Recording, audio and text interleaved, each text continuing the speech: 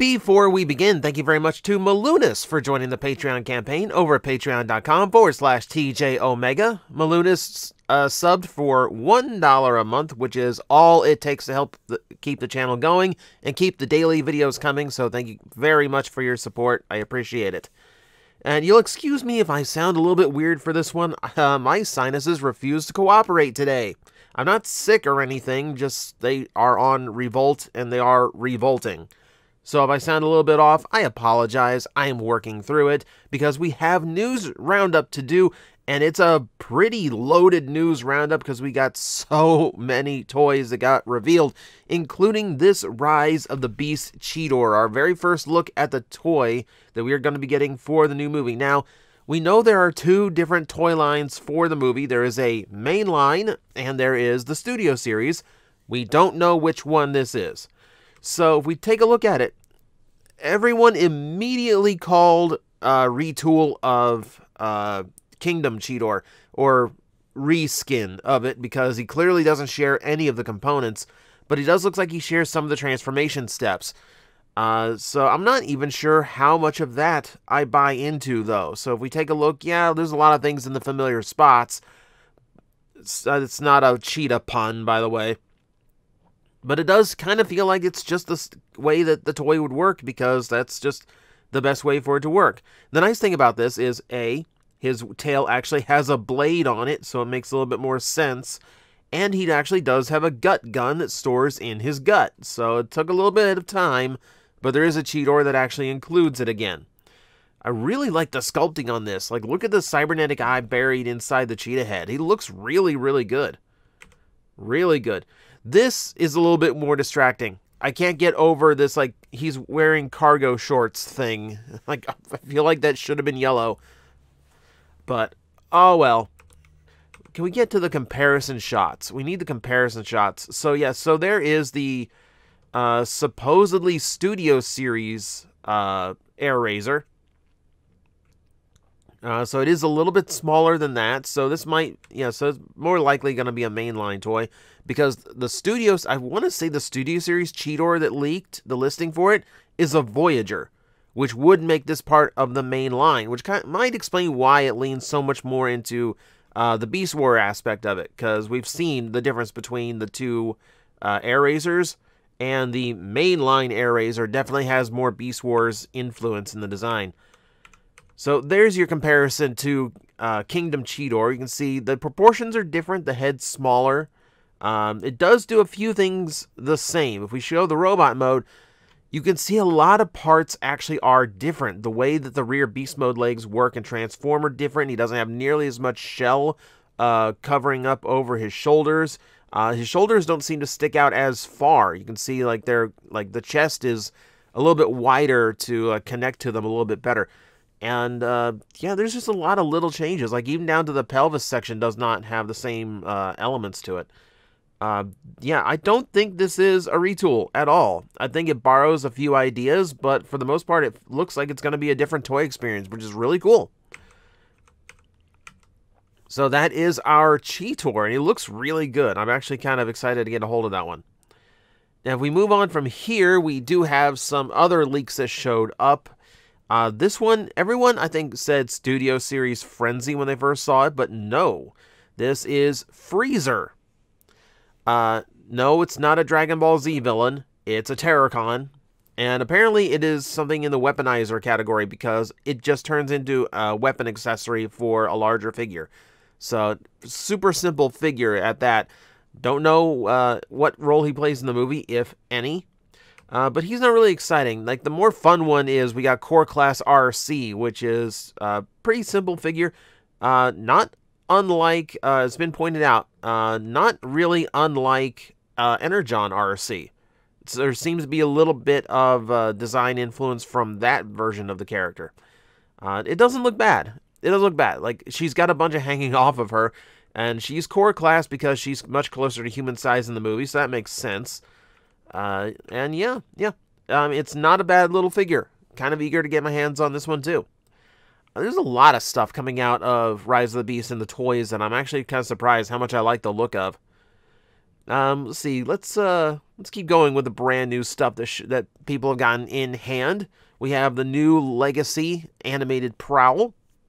We've seen this one before, but this one is a much more in-depth gallery of it. As we can see, he doesn't have the long proportions that the original toy did, so he doesn't not quite as lanky in the right spots. But he does have the bulk you would expect of a G1 style character, and a lot of the important design elements are there, right down to the tan motorcycle shorts, like a motorcycle cop short thing. I think it's a weird element. It's a weird element, but it is iconic of that Prowl, so that is good. So the overall look of the figure is much cleaner and better than, say, the Bulkhead as well. Yeah, and the Knockout. I would say, yeah, this is not a bad take. I do wish the head was a little bit smaller, because it does seem a little bit large on the body. And that's basically it. Everything else, like, I can deal with, I'm fine with. Vehicle mode, again, vehicle mode looks fine. A little bit cobbled there in the middle, but overall fine. It does harken back to the original well enough. And yes, he comes with his Ninja Stars too, so... yeah, I'm actually really, really looking forward to this one, too. A bunch of toys to look forward to. Imagine that. Yeah, and hopefully if we get more animated characters, it's more along the lines of this style, because I definitely think they came a lot closer than they did on the Prime toys. Moving on, how about something a little bit easier? Crosscut is revealed. We have... we have the mouth plate version of the head along with the silver and the red color scheme. It's the Skids mold again, so no real surprises here. It's just like officially confirmed this is what it's going to look like. And the weirdest thing about this Crosscut, red wheels. Okay, you tell me where I can buy red tires and then we'll talk. But it's a weird consequence of the mold choices, I believe. But yeah. This is what it's going to look like. It's not bad at all. The silver is really good. Works well with the red. Overall, yeah, not bad.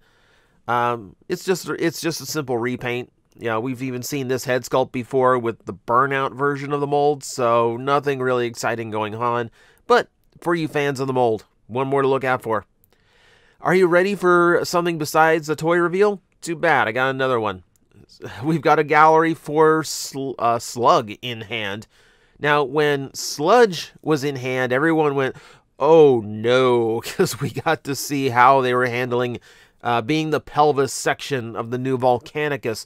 It didn't go well. So here we actually have Slug, who's the torso, and looking a lot better. He looks like he fared a lot better than his brethren did. He does have this weird little weapon that hides Volcanicus's head. Not sure what kind of gun it is. Use your imagination. Stubby little arms in robot mode. I think that's probably the only real downside here. Otherwise, he doesn't look bad. Doesn't look bad. Triceratops is okay. A little bit gutted in the middle, but it's core class. So we're not going to harp on it too much. It does look like he sacrifices a little bit of articulation in order to be a more solid combiner. You can see where there's no elbow joint to his arms. So it's, it's whatever at this point. Then the torso mode actually looks really good. It's a way better torso than Volcanicus got the last time, all right? So I'm going off of that. And yeah, if this is an indication of where we're going, it should be really, really cool. It should be better. I never was a fan of the first Volcanicus. I don't like the idea of the Dinobots combining in the first place. I thought they were cool because they could fight a combiner without having to combine. They were that strong. Wasn't that what was cool about the team? I don't know. I don't think every team of characters needs to combine. That's the thing. I thought the Dinobots were above that. But if they have to, this doesn't seem like it's going to be a very bad depiction of it at all. I'm trying to see where the arms slot in. There doesn't seem to be because it's all. I guess it's just on that peg because it's all supposed to be done in 5mm posts on the combination sequence. So I guess it's just that peg on the elbow. All right, so once again, we wait in eager anticipation. Amazon has been shipping a lot of these things out really quick and early lately, so maybe that's, if you got your pre-orders there, maybe be on the lookout, because some of this stuff might be hitting a lot earlier than we expected. All right, and you're not going to believe this, but we have another gallery of an upcoming toy. Trailbreaker, where did my brain go? Thundercracker this time. And again, it's just a simple repaint of the Starscream. We don't really have to discuss it that much. There's not a whole lot to talk about. I think the biggest talking point here is he actually has the right guns. They didn't give him a stupid slingshot. He has his null rays. The ones you see on Skywarp over there are custom painted.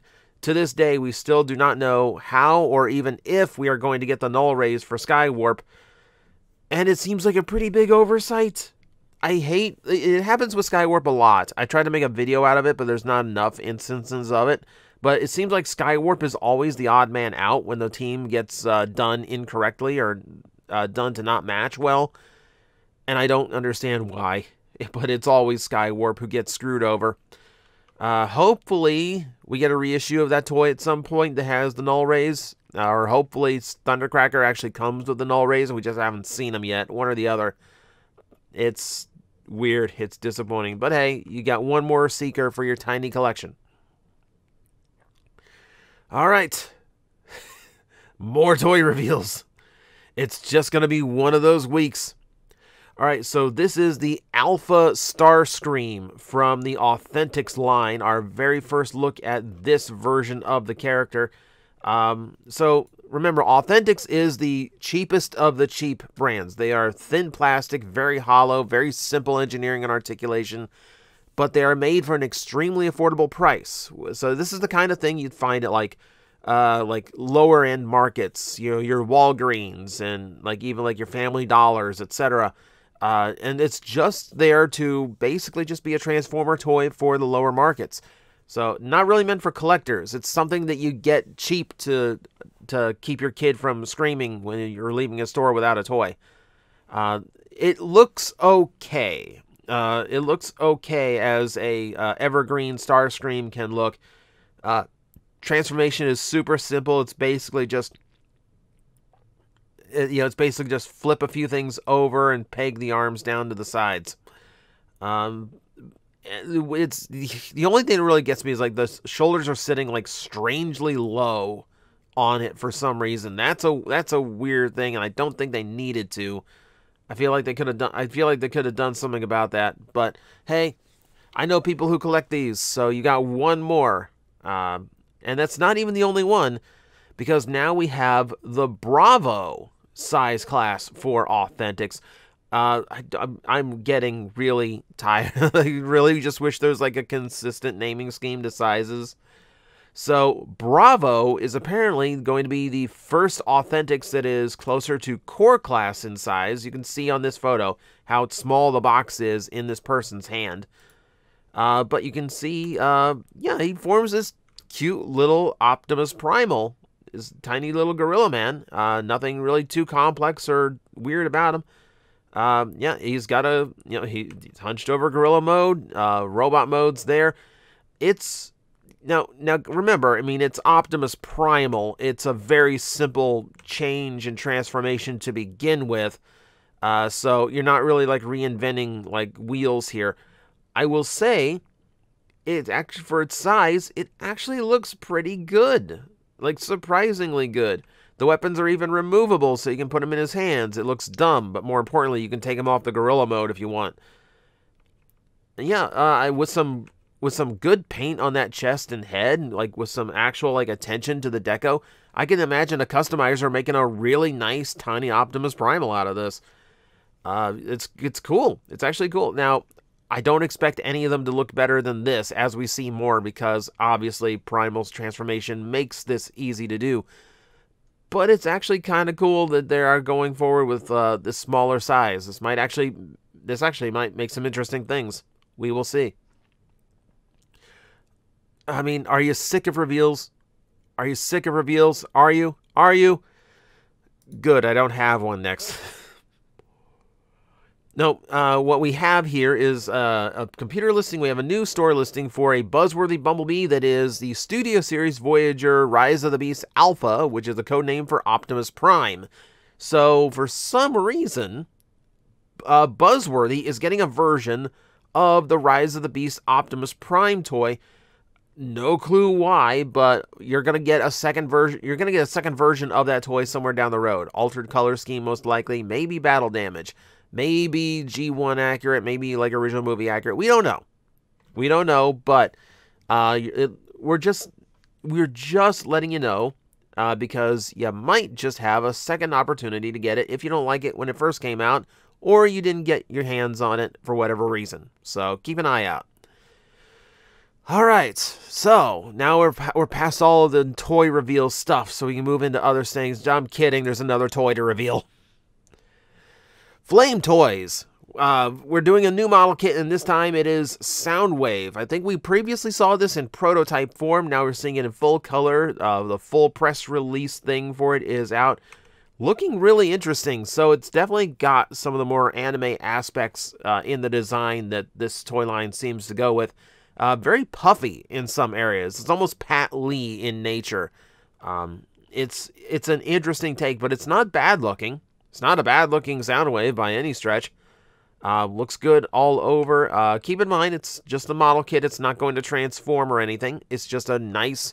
It's a nice, like, slightly modified take on Soundwave, and it comes with a little Ravage. And the little Ravage looks so cute, and I wish there was a bigger like close-up of Ravage, just because it kind of looks adorable. Oh man, I want it. There's no opening door from what I can see, so yeah, you just have a little Ravage that can just hang out with Soundwave. I think it's cool they included some cassette, even if it's, you know, like it's. I think Laserbeak is the one that everyone goes to, even though Buzzsaw is the one that came with the original toy. But I think Ravage is, for some reason, Ravage is just the go-to, and in this case, I kind of feel like it's because they don't have to create a red sprue of plastic just to get Laserbeak in. But no, this Soundwave looks cool. Might add it to my model kit collection. I'm trying to build more of my model kits, so I might run out and need another one. Who knows? All right.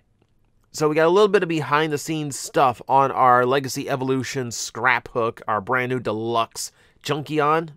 We can see where this is the design process, ladies and gentlemen. Here's a Mad Max vehicle that they have sliced like a piece of cake to demonstrate how they wanted the disassembly and the weaponizer element to work. Same with the arms. You can see over here. This is like literally the cheapest Photoshop you can do just to show like what we would like to do with this toy line.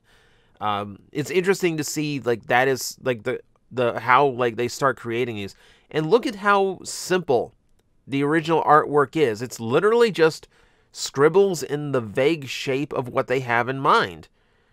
This is the first time Scraphook was created, and it's fascinating to me to see how, like, because I think there's so many people out there that think, like, you know, like, in order to design a Transformer, you've got to have, you know, art and engineer degrees, and you have to have this incredible drawing talent and this, like, mastermind of figuring out where parts go and all that. This is just where it starts. Like, this is how easy it is in the initial stages. You can see the evolution of it. We have what's probably going to end up being a repaint of him down the line. You can see elements that kind of cross over between these two concepts too, like the colors and overall shape here. You can see the one-eyed part, you know, aspect of it that went into the final version of the robot. See, yeah, this nice little mix is what it became. And then it became asymmetrical, which was in the original scribble. And then, yeah, like, it's pretty fascinating. Like, I think so, anyway. So, yeah, more of that. There's a designer commentary thing, too, but just like a lot of it lately, it's just nothing but fluff hyping the toy. So read it if you want, but I think the design process is neat. All right.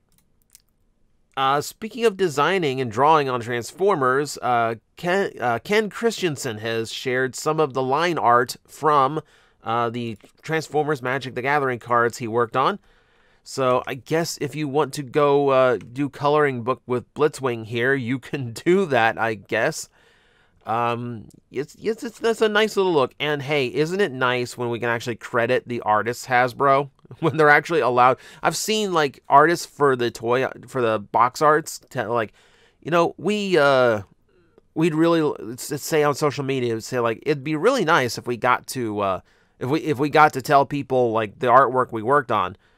like, are you scared that the artist isn't going to get any work? Are you scared, Hasbro, of like other people hiring the artists if you reveal who it was?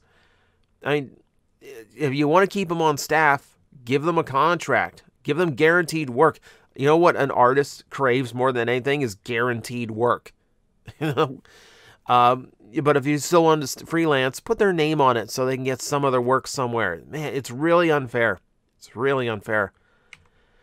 But no, you got a nice little selection of the stuff he worked on. And you know, this, which is the forest land card for the Magic set, this is just super cool. I love the look of this. The idea of a Cybertronian forest, yeah.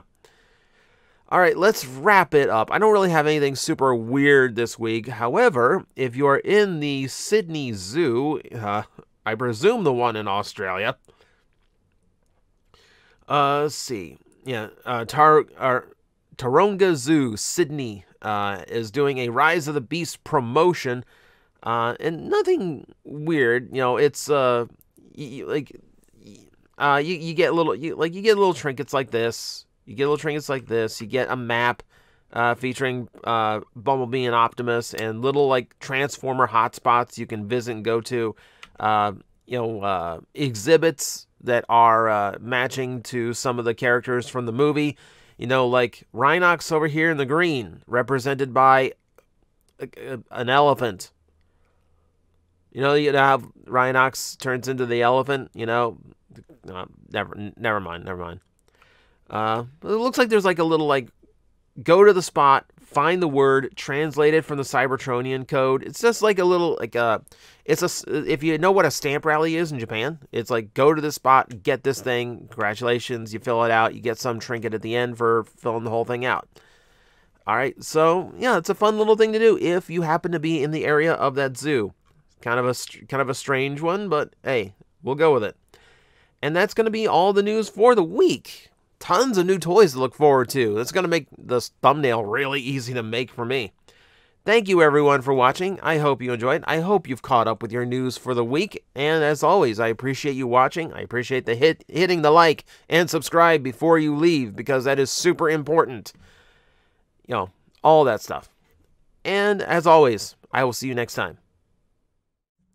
Guys, I am facing the most powerful enemy any YouTuber can face, the algorithm, and I need your help to defeat him. Hit the like button, hit the subscribe button, hit the notification bell, and leave a comment. Every time you do, we attack that algorithm and we drive it back until it can no longer defeat this channel. Thank you very much.